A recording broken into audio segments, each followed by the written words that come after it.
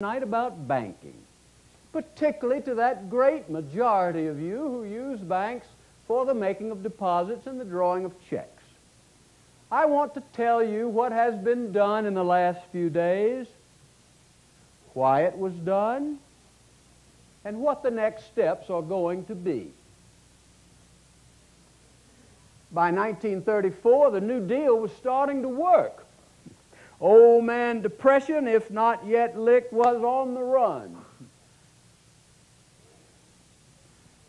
But just as the economy began swinging back, came the first major revolt.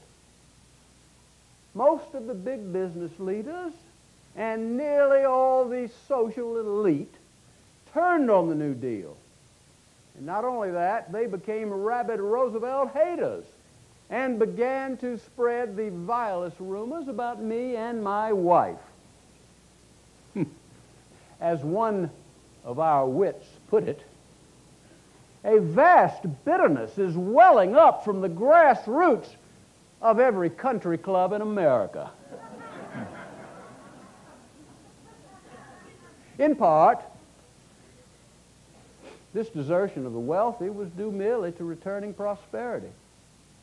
As these economic royalists began coming out of their storm shelters, they forgot there'd ever been a storm and began to demand an end to all government regulation. But it was more than this. They turned on the New Deal because it was undermining their position, the position of those we're now coming to call white Anglo-Saxon Protestants. You see, before the New Deal, they owned while others rented. They loaned while others borrowed. They hired while others took jobs. New Deal was undermining this, and I became a traitor to my class. It was in large part this desertion of business which brought about the second or reform phase of the New Deal. Also, the voiding of the NRA by the Supreme Court, a court composed of old men hopelessly out of touch with the times. Well, this forced us to rethink our position with regard to labor. But it was not just that conservative desertion freed us for more democratic policy. No.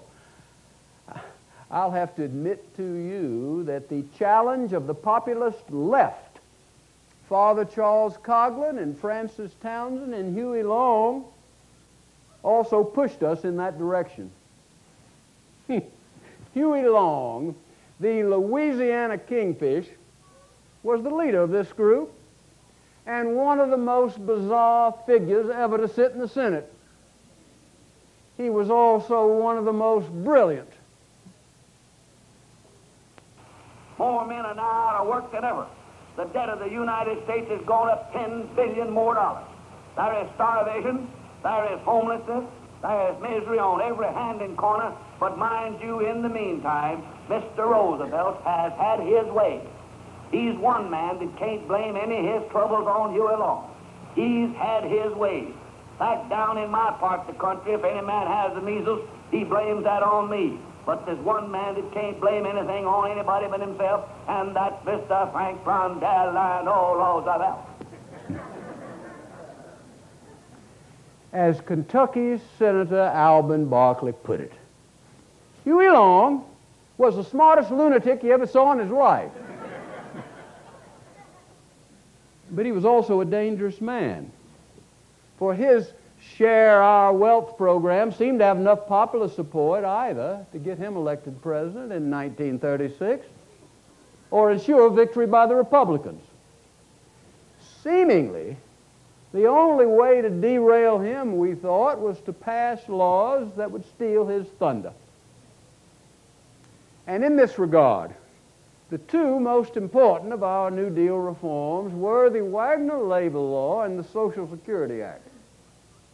Now, I had long supported the idea of collective bargaining and the principles of social insurance.